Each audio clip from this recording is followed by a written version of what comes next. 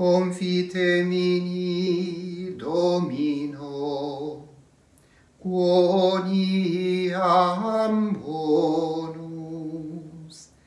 Confite mini Domino, alleluia.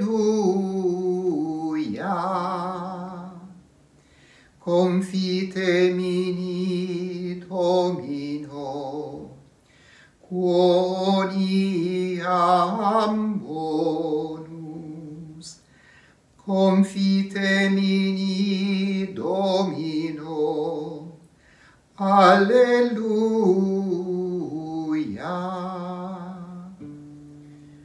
Ven Señor aquí con tu paz, solo tú eres santo. Ven Señor aquí con tu paz, aleluya.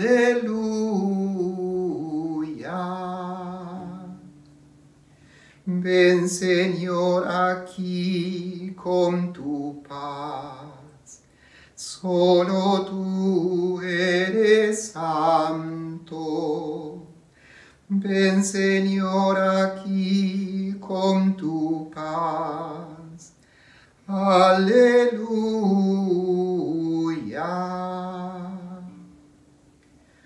Come and fill our heart with your peace.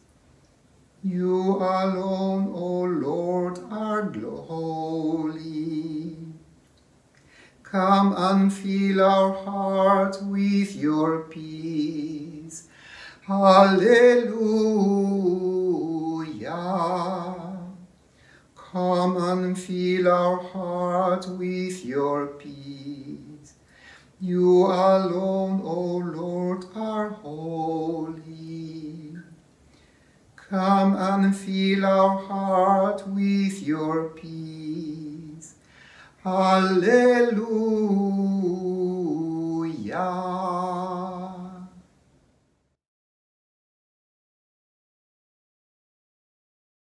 The grace of our Lord Jesus Christ, the love of God, and the communion of the Holy Spirit be with you all. And also with you.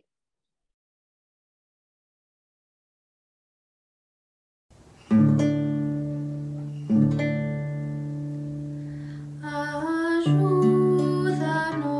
oh Dios, concédenos tu paz. Ayúdanos,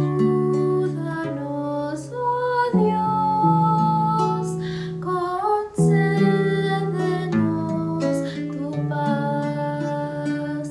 Ayúdanos, oh Dios, concédenos tu paz. Ayúdanos, oh Dios, concédenos tu paz. Oh, help us, save us, grant us peace, oh God. Ayúdanos, help us, grant us peace, oh God. Ayúdanos, oh Dios, concédenos tu paz.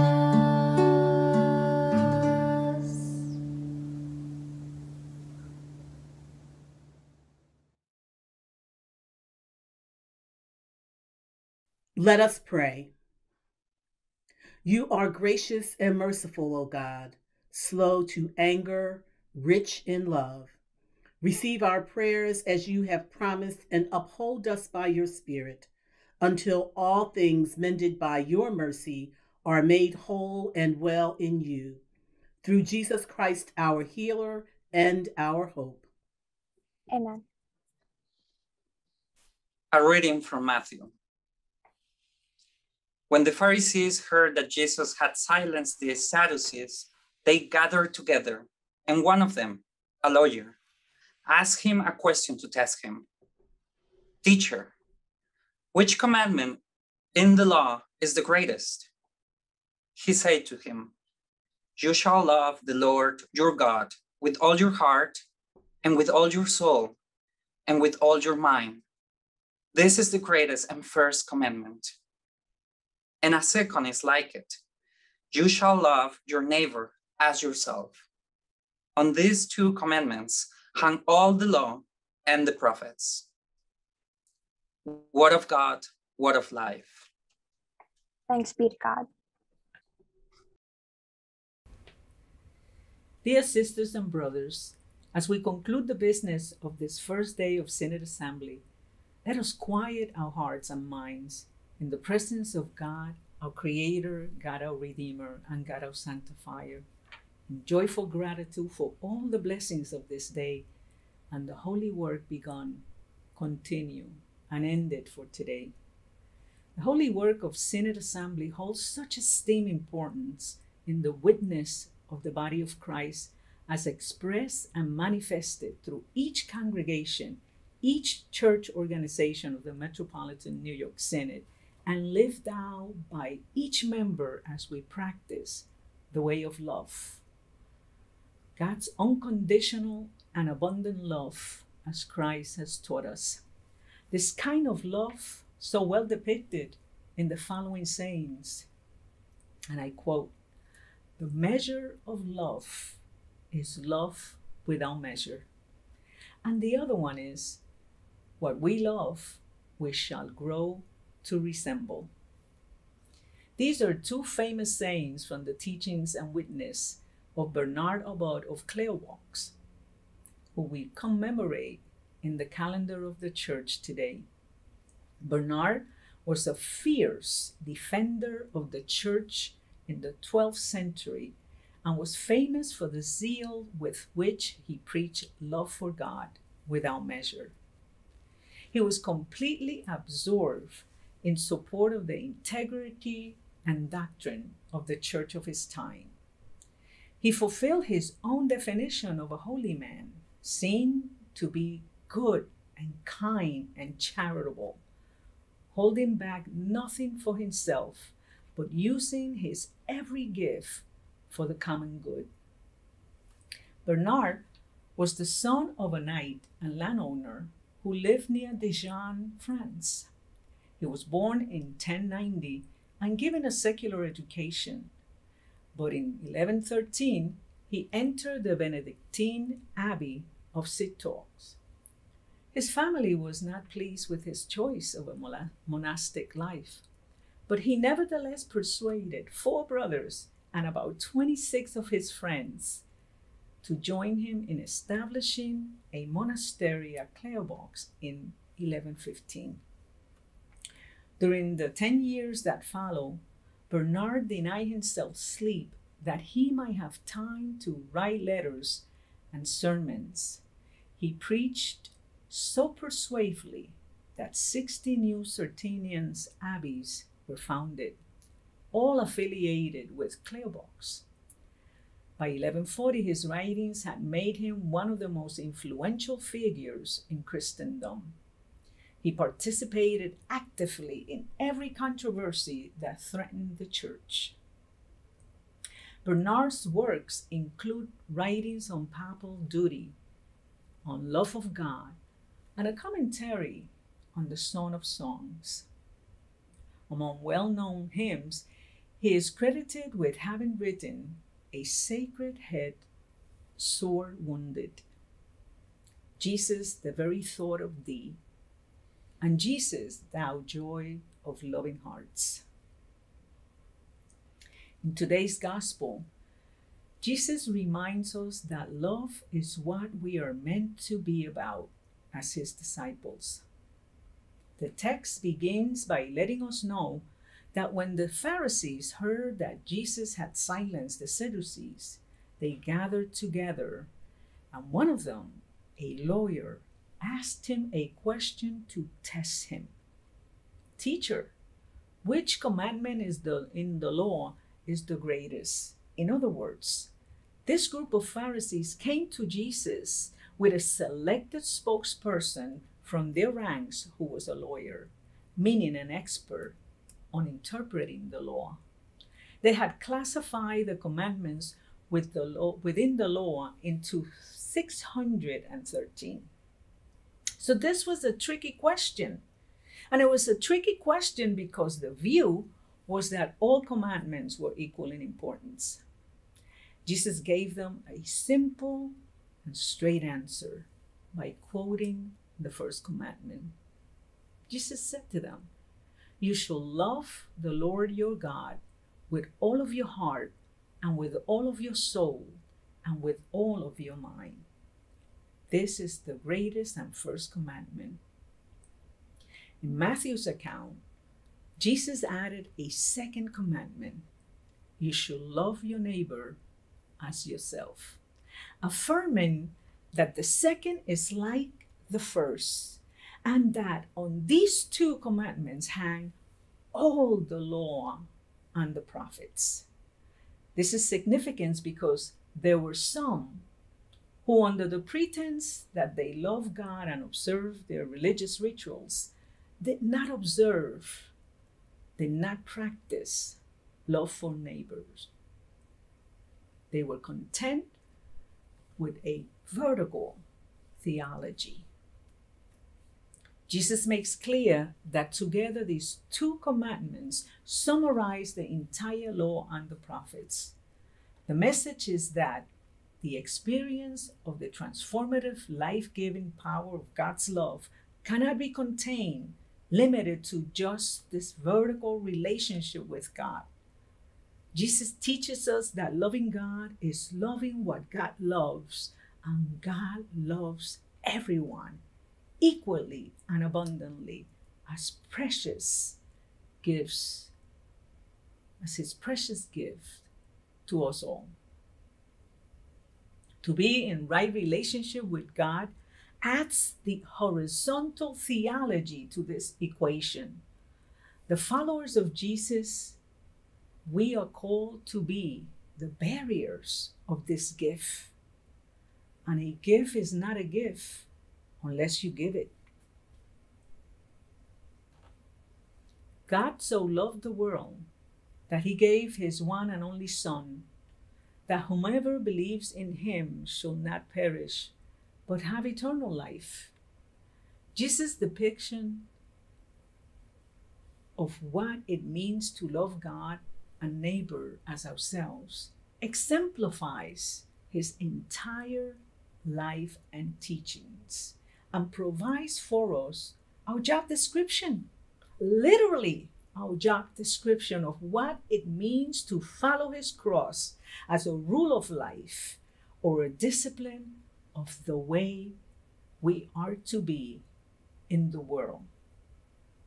A way of being in the world that demonstrates the how to be in right relationships with God and one another.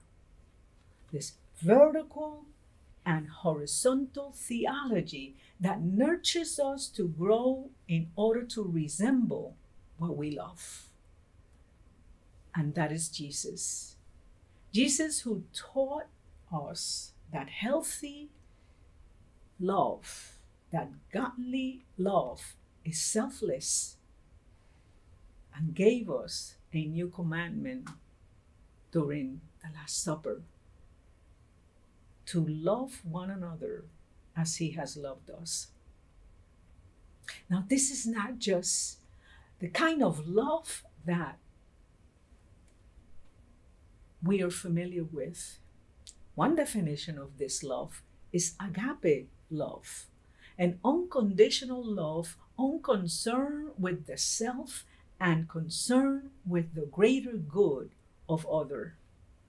Agape isn't born just out of emotions, feelings, familiarity, or attraction, but from the will and as a choice, an intentional choice that defines us as Jesus' disciples. Agape requires our faithfulness, our continued and renewed commitment and sacrifice without expecting anything in return. This is the type of love Jesus calls to practice in all relationships, no matter our difference, whether we know each other or we are strangers. That love that regards the dignity of all and seeks the well-being and greater good of all, so desperately needed in today's broken world. How do we nurture, practice, teach, and model this agape love in our congregations, church organizations, and in their surrounding communities? What do we need to do differently to practice this sacred vertical and horizontal theology in a new and empowering ways for others to experience this love and be transformed by it in such ways that creates a ripple effect and continuous effect in its recipients to want to share this gift of God as we continue to be church together in ways we have yet to discover. For that we need faithfulness and courage to step into new frontiers and take risks perhaps never before taken. This is a new opportunity to share our gifts, to follow the cross of Jesus,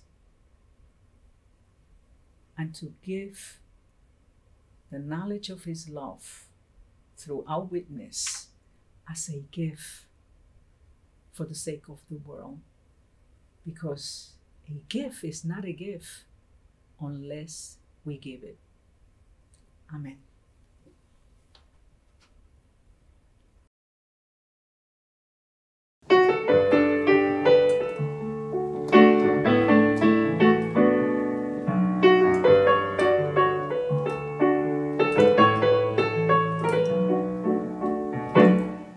Como un pueblo crucificado, Caminemos con Jesús. con su cruz Él nos ha salvado. Caminemos con Jesús. Como un cuerpo nos ha formado, Caminemos con Jesús. con Él hemos resucitado.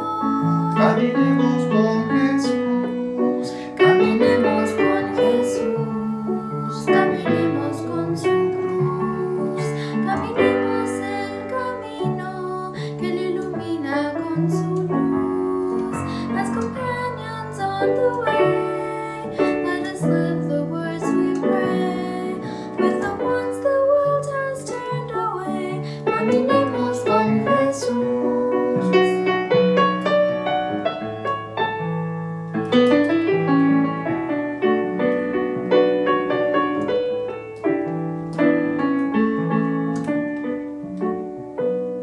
In the borderland of Galilee, Caminemos con Jesús. in the silent eyes of Calvary, Caminemos con Jesús. in the pain of his humanity, Caminemos con Jesús. in the rising that has set us free. Caminemos con Jesús. Caminemos con Jesús. Caminemos con su cruz, caminemos el camino que le ilumina con su luz. As companions on the way, let us live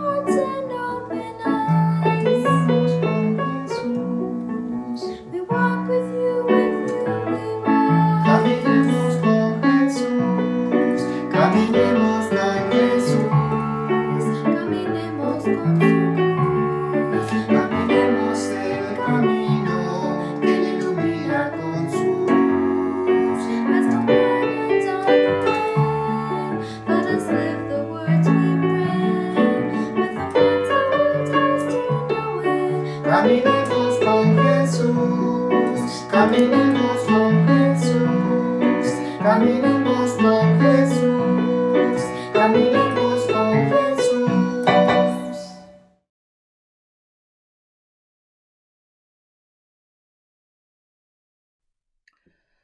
Come, Holy Spirit, renew the whole creation.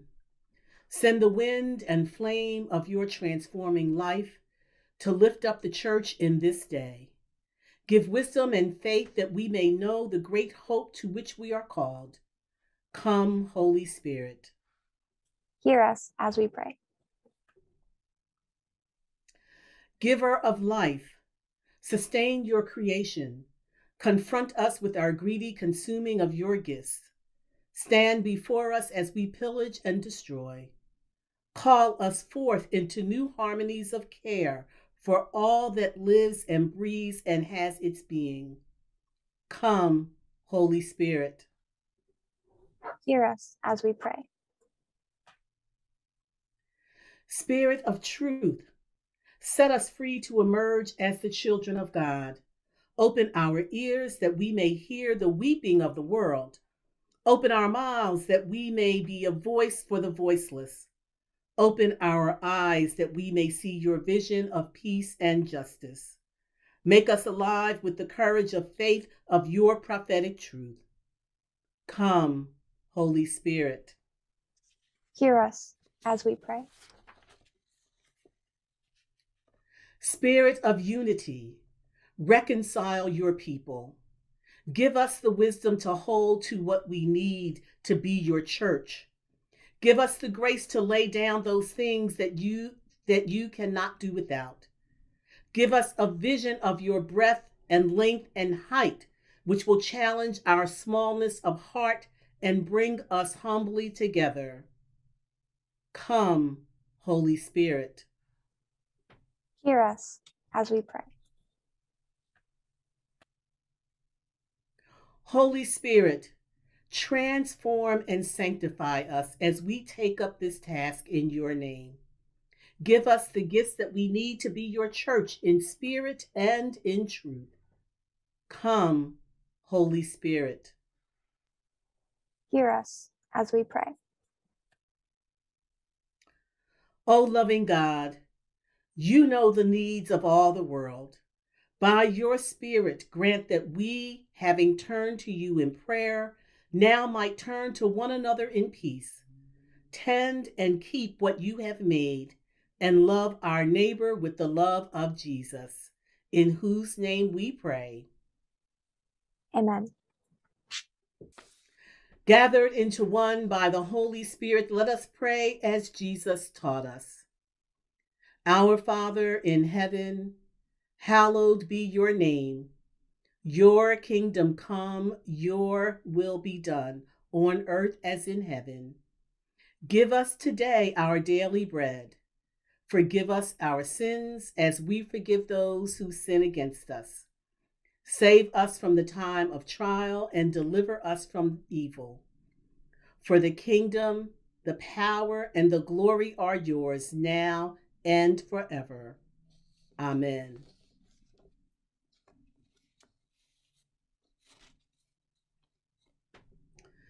God, Almighty God, most merciful, bless us, keep us, and give us peace. Amen.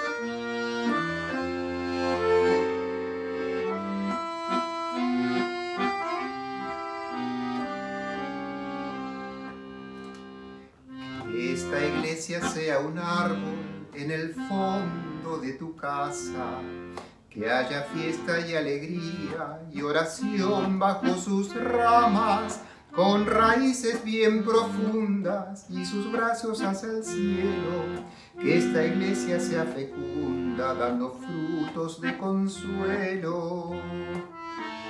Árbol plantado junto a las aguas de vida eterna de nuestro Dios. Que esta iglesia también sea como un árbol de la plaza, nido de pájaros libres y refugio del que pasa, y que sea como el árbol de la esquina de mi casa, que me ve llegar de lejos e imagino que me abraza. Árbol plantado junto a las aguas de vida eterna de nuestro Dios.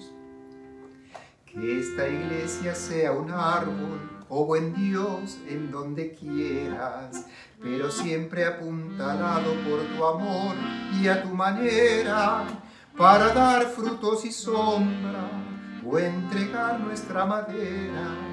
Que esta iglesia que te nombra, árbol de la vida sea. Árbol plantado junto a las aguas de vida eterna de nuestro Dios. Árbol plantado junto a las aguas de vida eterna de nuestro Dios.